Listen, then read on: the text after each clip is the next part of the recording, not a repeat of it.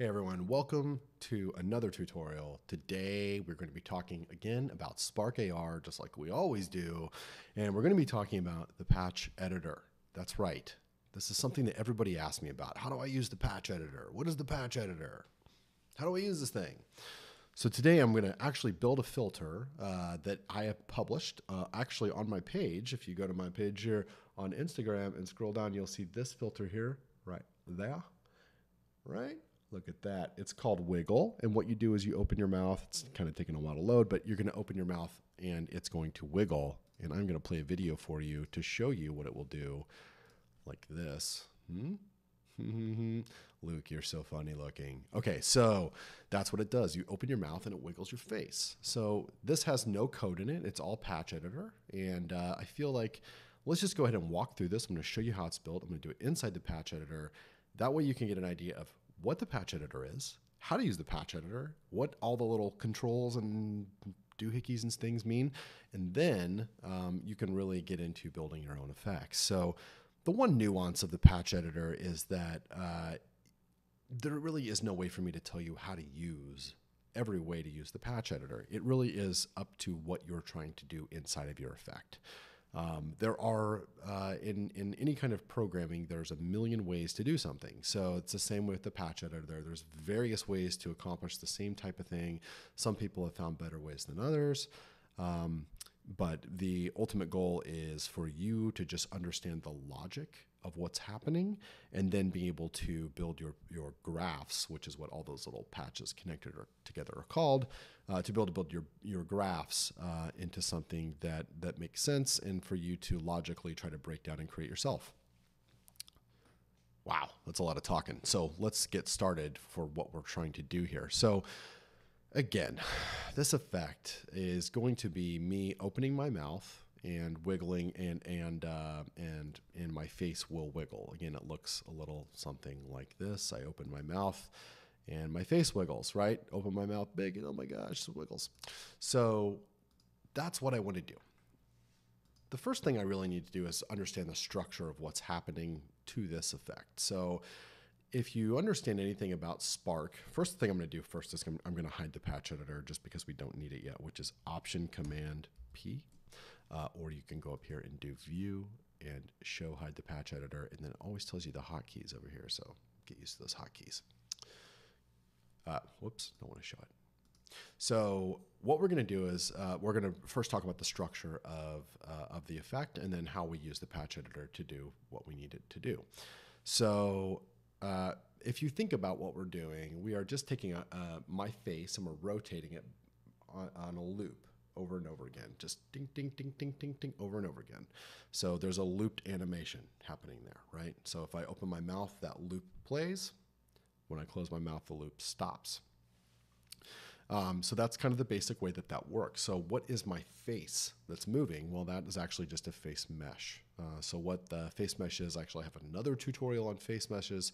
So if you're confused about what I mean by face mesh, or if you want to learn more about the face mesh, please go look at that tutorial.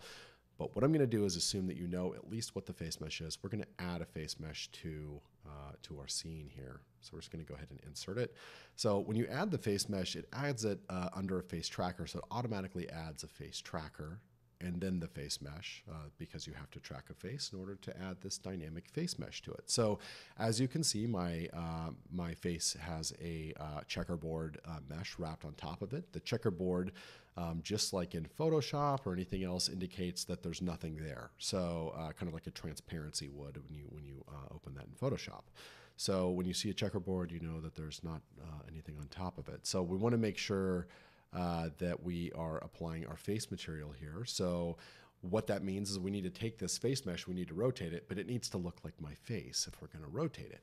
So the way that we get it to look like my face is, again, we highlight our face tracker over here, and then we're going to go all the way over here, and you see on the inspector, and you see in this right side, this thing called texture extraction. So what that's going to do is, if you think about, we're tracking one face, and we're going to be extracting this one texture from it. So this is actually just the texture of this one face. Remember, Spark can track up to 5 faces, which means we can actually suck 5 people's faces off, but we're just going to stick with the one for right now.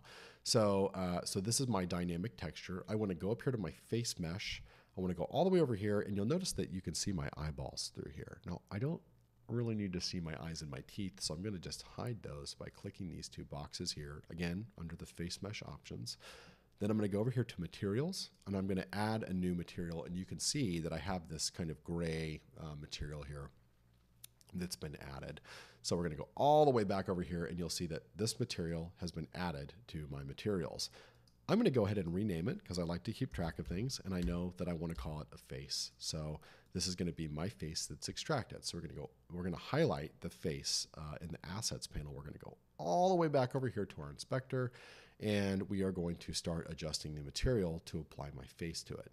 So the first thing we're going to want to do is change our shader type to flat. That's very important, and you'll notice that what flat means is you can't see any shadows on it. I don't really want any fake shadows being applied to my texture. I just want it copied directly from what my face looks like so it blends right into the real environment. So the next thing I'm going to do is go to texture, and I'm going to choose my face. And boom, look at that. You can see my face there. Now in the camera view right here, you can't really see much. You can't tell that it's actually on there, but over here in the actual view of the scene that I'm using in Spark AR, you can actually see that my face texture is indeed applied to the checkerboard face mesh. So there you go. So now we have a copy of the face. So really what we want to do now is rotate it, right? So now we get to jump into the patch editor. That was pretty quick. So we're going to go up here and go to View and go to Show Hide Patch Editor, or again, you can use the hotkey, which I would always suggest using, but we're just going to go ahead and click it. So now we actually have this thing that is the patch editor. So before I begin, let me cover what the patch editor actually is.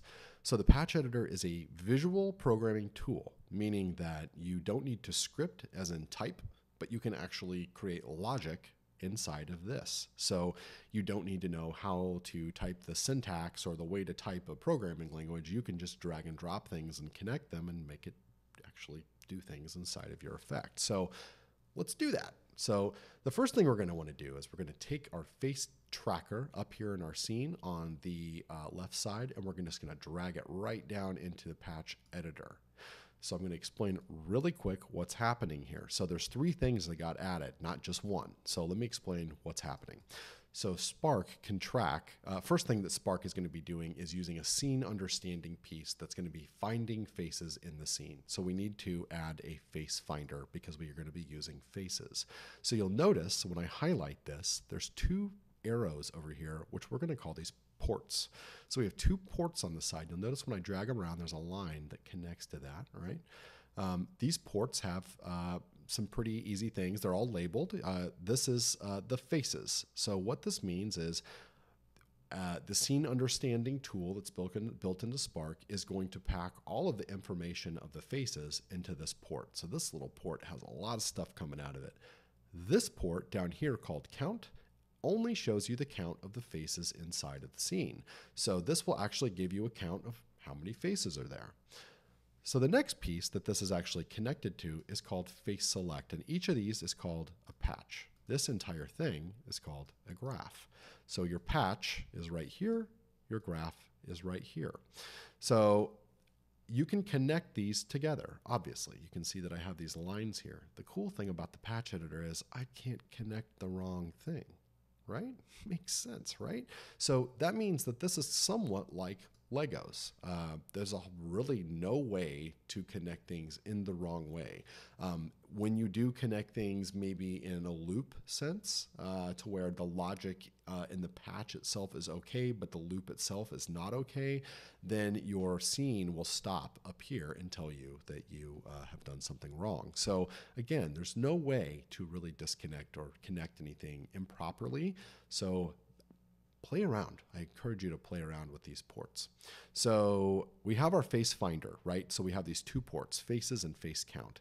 So the first thing we need to do really is select the face. Which face are we talking about? Again, we can track up to 5 faces. So which face do we actually want to modify? So we add this face select in here, and you can see all I have to do is just drag this in here and it connects. So the faces connects to this. So now I know that this is actually going to run through the number of faces and actually select a face, and then this output port over here is going to output information about just that one face. Make sense? So What might not make sense is this number right here, which is 0, which is the index. So in almost all programming languages, they all have something called a 0 index. And what that means is that all counting starts at 0. Kind of like, do you start your week on a Sunday or a Monday? In programming, you start counting at 0. So 0 means 1. So that means that in this face select, I'm selecting the first face. So if I wanted to select the second face, this would be 1. The third face would be 2. The fourth face would be 3, etc. So that's just a nuance of programming. Having a 0 index is important. Don't need to go into that right now, but we're just going to say that's why this is 0. So your face select index, your face select on here is going to be 0 because we're only tracking the first face. So then we need to pull apart again. Oops, reset my face here. So then we need to pull apart what information we're getting out of our face. So this is our face port. So then we're going to connect the actual face tracker. So if I just drag the face tracker down here, it could just drop this one patch in here. But luckily Spark is smart enough to know that if I'm dragging the face tracker down, I actually need these two connected to it first. So when you drag this down, it's a quick way of just building this really quick thing right here. So then we get connected to the face tracker again, which is what I dragged down here. And that is going to tell me information about my face. So now you can see my face is sitting here. And I can get things like the 3D position. So my 3D position, you'll notice on the scene up here on the top, I have these gray arrows that point directions. You notice there's 3 of them. So that is a 3D position because I am tracking something in a 3D environment. So backwards and forwards, side to side, and up and down. So that means in the sense of having a flat Photoshop file, it would be like having width and height, and also depth. So there's a new thing there to where we can actually monitor the depth of something. So that is how that breaks down. So, and they actually go in that order. If you think about it, width, height, depth, that's X, Y, Z. So X is side to side, Y is up and down, Z is front to back. So if you're familiar also with CSS or building websites, when you're using things called a Z-index, whatever the Z-index is, that's what you're saying. You're layering things with the Z-index. So you're saying that whatever has the higher Z value is going to be in front of the other thing. So a lot of talking there, but that's what this 3D position actually is. And you can actually see it says X. Let me just go ahead and get this up here. When you click on these, they'll give you the values, by the way. So if you're confused about what's coming out of these ports, you can always click on them. If they don't show anything, it means it's probably complicated. So we're going to click on 3D position. You can actually see when I move my head around, you can watch these values move. Okay, makes sense. So that's the position. Then you have the scaling, which is the scale of this. So if you think of scaling, it's going from 0 to 1, meaning kind of a percentage, 0% to 100%. So right now I'm at 100% scale, so 1, 1, and 1 in that 3D environment. So it's scaled properly. It's 1-to-1 ratio. But I can, if I wanted to, change this to 2 and 2 and 2, and my face would be really big. We're not going to do that right now. The next piece here is 3D rotation, which is the side to side and up and down pitch rotation. You can go read what all those different terms mean, but essentially you're getting into your 3D rotation. So if you're thinking about what this means, so if we just break this down really quickly, how the face tracker works and how these 3D values work, that means that I have in this one port 3 values. I have X, Y, and Z. In this port, I have 3 values for scale, X, Y, and Z. And in this port, I have 3 values for rotation, X, Y, and Z. So if we go up here to the face mesh, you will notice over here, after I highlight it, over here in the scene panel, over here in the inspector, you'll notice that we have things called transformations where we can actually alter the position, the scale, and the rotation.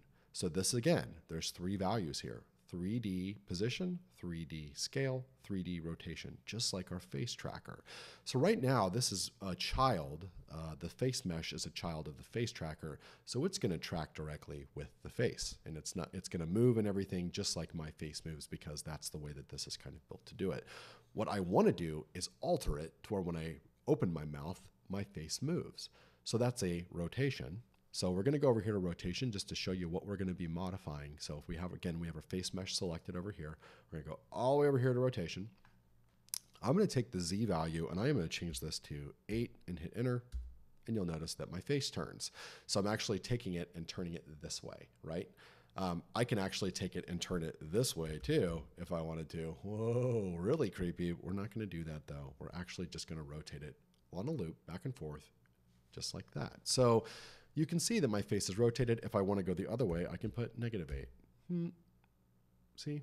So all I'm doing is just changing this one value, just the Z. So again, you can change any one of these values you want to, but we're going to be focusing on just this one. So how do I get it to where I can rotate this, right? With my mouth opening. So the first thing I'm going to want to do is, you'll notice that as I'm putting my mouse cursor over these arrows here, they're highlighting yellow. So what that indicates inside of Spark is that when you click on this arrow, it will drop into the patch editor. So we do know that we want to modify the rotation of this face mesh. So I'm just going to click it, and you'll notice that it pops in down here. So that means I can actually modify this thing. I can actually change it and pass values to it, and I can rotate it programmatically. So if I want to do something with my mouth open, I need to add a patch in here that actually can tell when my mouth is open. So there's a bunch of different ways to do this, but thankfully the geniuses behind this have already built something. Oh, by the way, and the way that you want to add patches is you can either double click and it will open up the patch editor, or you can go down here and click add patch and it will do the same thing. So I'm going to double click, and that's going to open up my patch menu. And you'll notice that there's categories over here. And then as you get into the categories, there's individual patches in here. So what I want to do is open my mouth. So I think, well, what is that? That's actually an interaction. Okay. And here's all the different interactions I can do. And hey, look at that. Here's mouth open. I'm just going to insert that. So when I open my mouth, so if I look and see what these ports are required to connect this to, we have this one here called face. Well, that's great because we know up here that this is connected to face. So what we actually need to do is take this and connect it to here. So what that means, I'm going to break this down, is that we have a face finder. We have a face select that's selecting, again, the first face. We're going to start at 0. And you can take these ports and connect them to multiple things. So I connected this to mouth open, which means that when I open my mouth, you'll notice if you watch this port right here, it lights up. I'm going to zoom in so you can actually see it. Right? So that's pretty cool that you can have all this interaction that's already built in here without a whole lot of work. So I'm actually going to, because I don't need the face tracker technically, I'm just going to go ahead and delete it because I'm not going to need it for what this experiment is. So we have, again, our face finder. It's selecting a face in the scene, 1 of 5. We're going to select the first one, which is me. And then we're going to see if my mouth is open. And it is. So let's say when the mouth is open, I want to trigger that looped animation. So here it is, mouth open. So when you think about it, when I connect mouth open to something, I want it to trigger something. So I want it to trigger a looped animation. If I just double click, look, there we go, looped animation.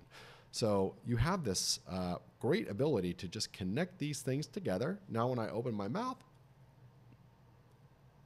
now it knows, hey, I need to animate something. Pretty cool, right? So now we need to actually animate the thing. So what I'm going to do is I'm going to take the loop animation and I need to connect it to something called a transition because I'm going to be transitioning from one thing to another. So let's just go ahead and double click and I'm going to add this transition and you're going to see how this works.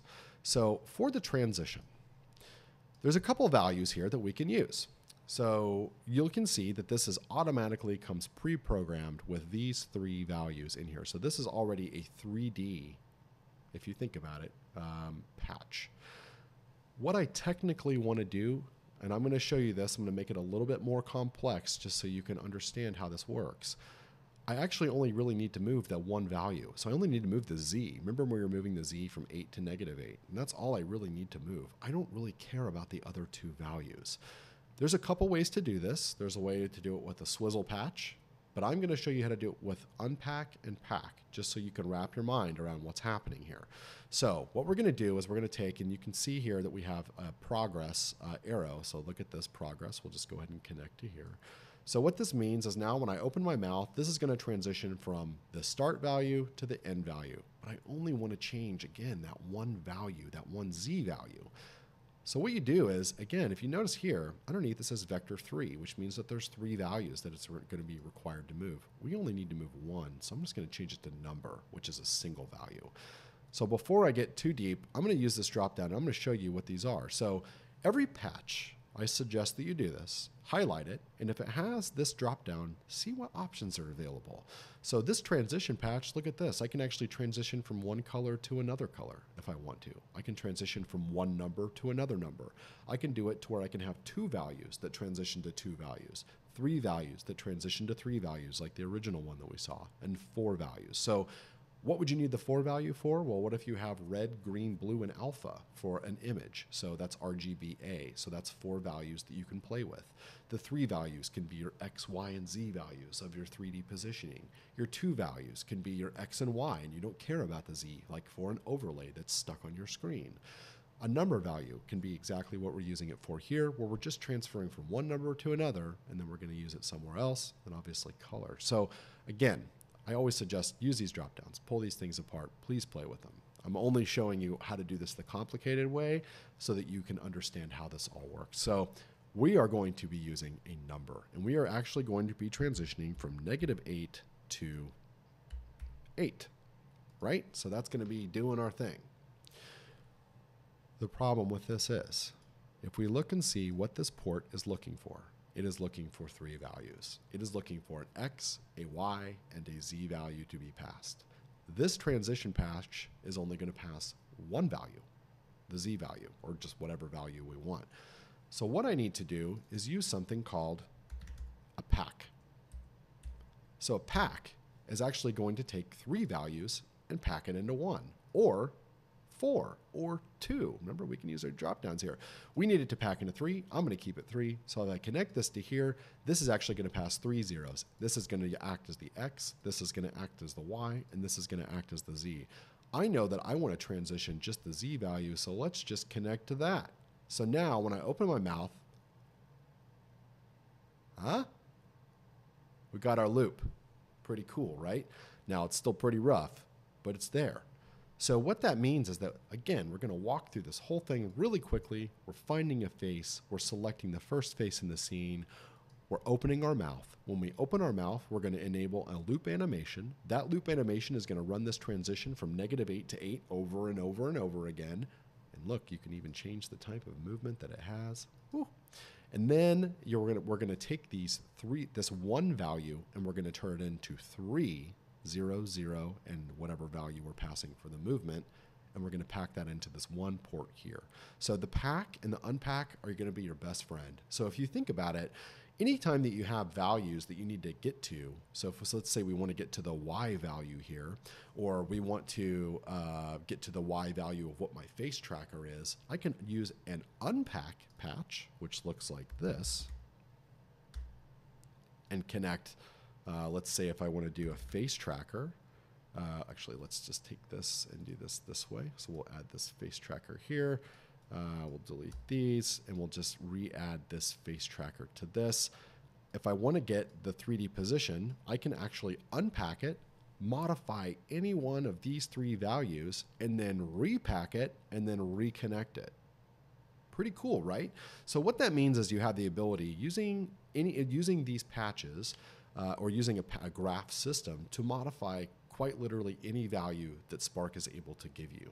So that's really what we're breaking down here, is that I'm showing you that we're just kind of just pulling it all apart, modifying one of them, and putting it all back together again and plugging it back in. So let's get back on track. Let's wipe this out. We have our rotation. It's okay. It's all right.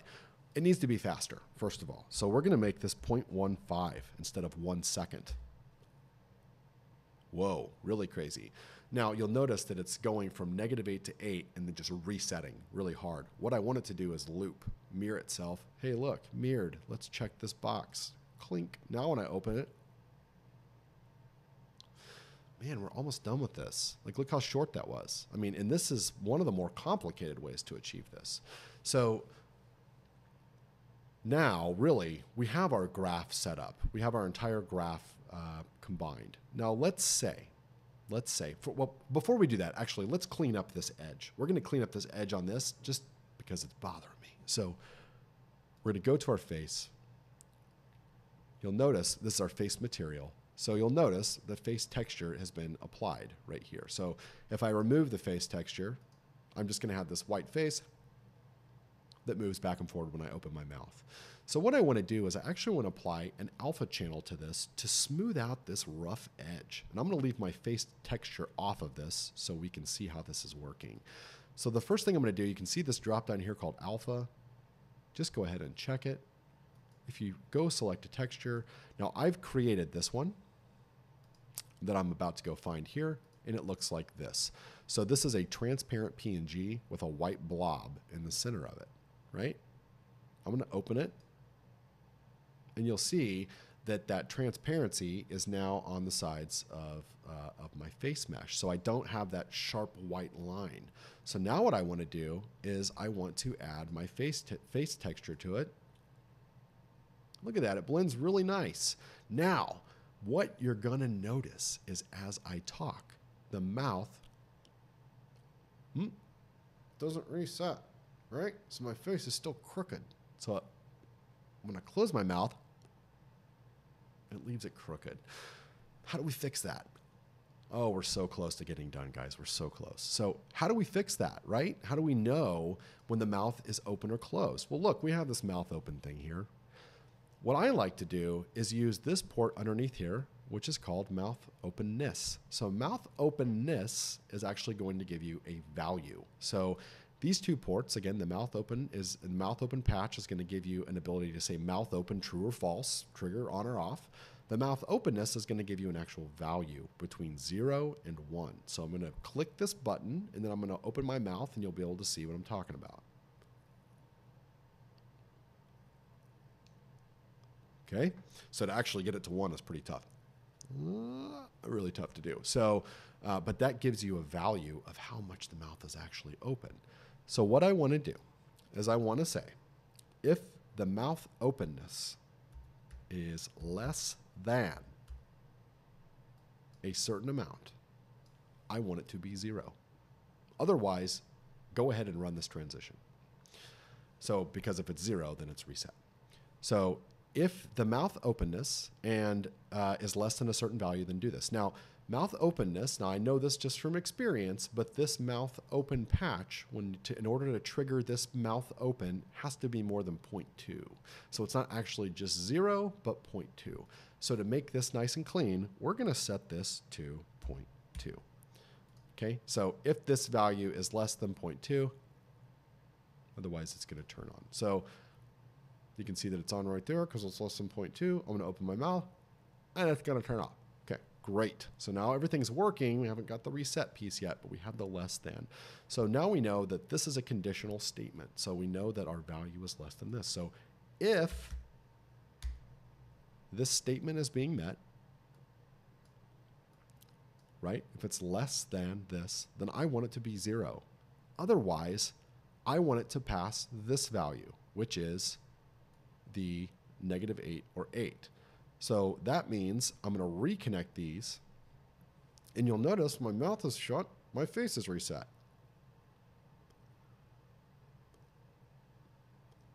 That's the whole thing. That's literally the whole effect. And this is the complicated way to build it.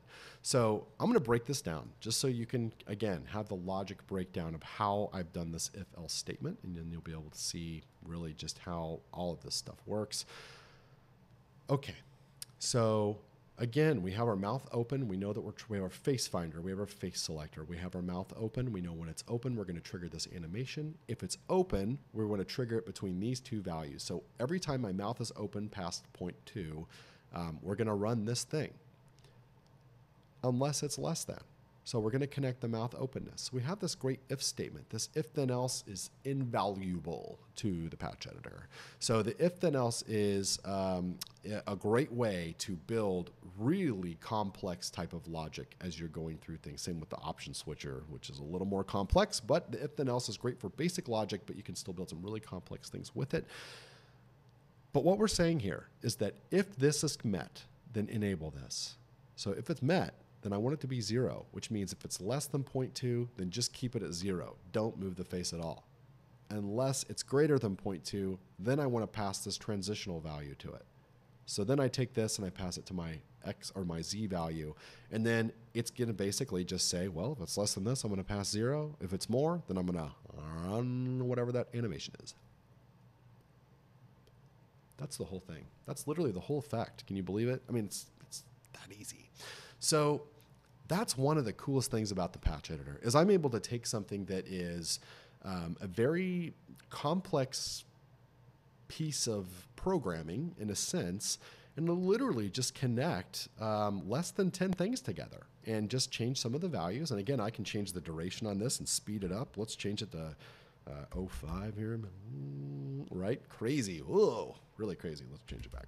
So there's a lot of cool things that you can do with this. There's a lot of really interesting things that you can also pass. I really can't stress this enough, but really play with these ports. Like you'll notice there's a thing here that says looped. So I can actually get a count for how many times it's looped. And look at this, there's even counters in here to where you can run counters. So every time it loops, increase, right?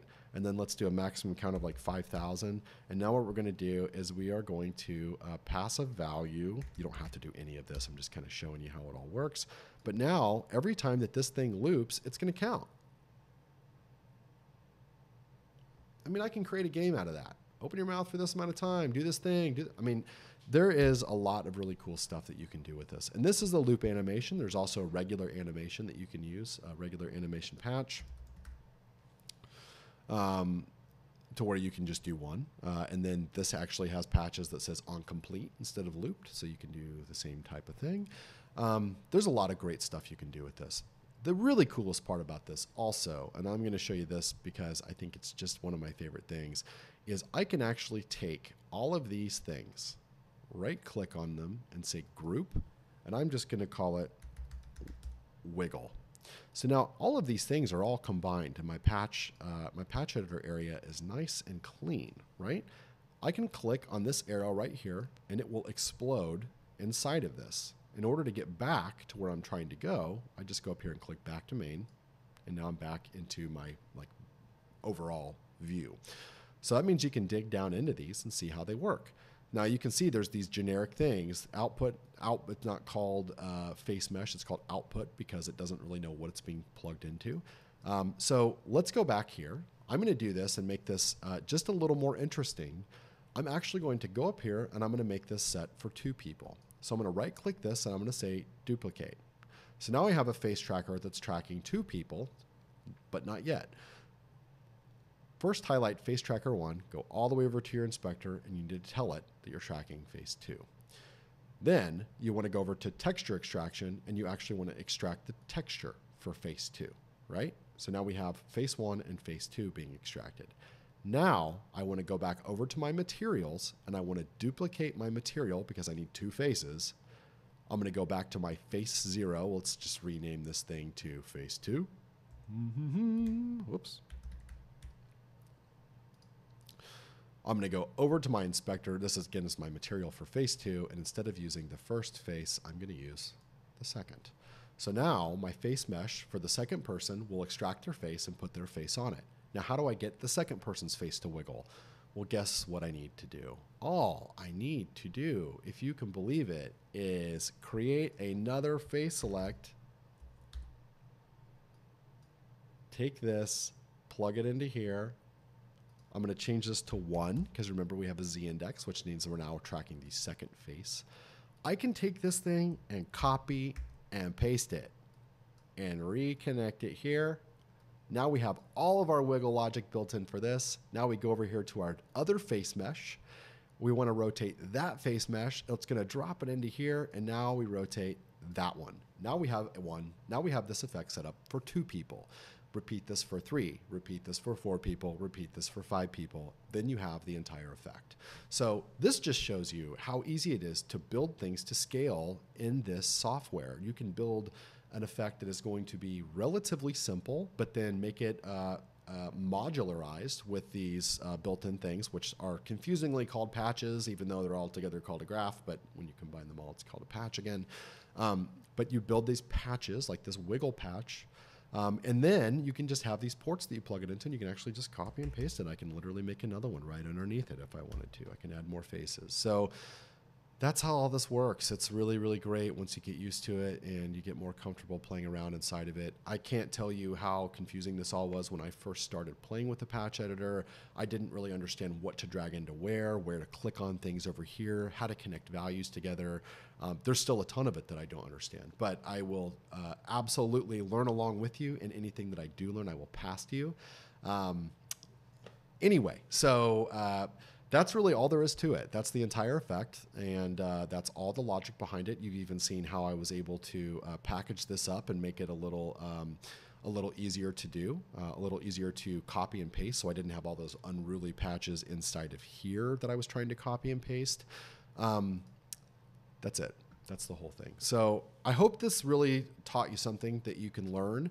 I can't tell you enough how many times that I have built effects using the patch editor after learning how things worked with it, just to try to bone up on it. So just recently I had an image tracking effect that tracked to a children's book. It had a lot of animation inside of it, and I sat down and thought, I'm going to do this all with the patch editor, no script.